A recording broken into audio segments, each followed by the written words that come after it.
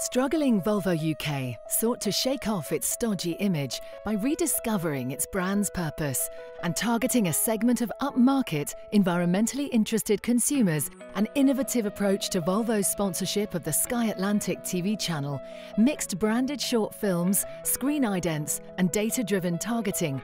The content brought together diverse stories about individuals trying to make the world a better place, likely to appeal to Volvo's target buyers.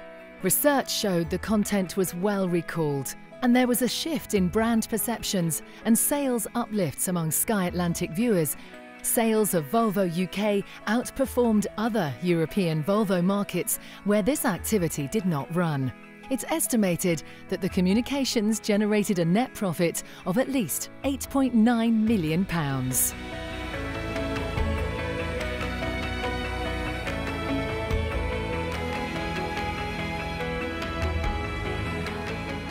Volvo is a demonstration of how a brand had a really clear insight into a well-defined target audience and took an existing sponsorship that they had and completely reimagined how this could deliver their objectives.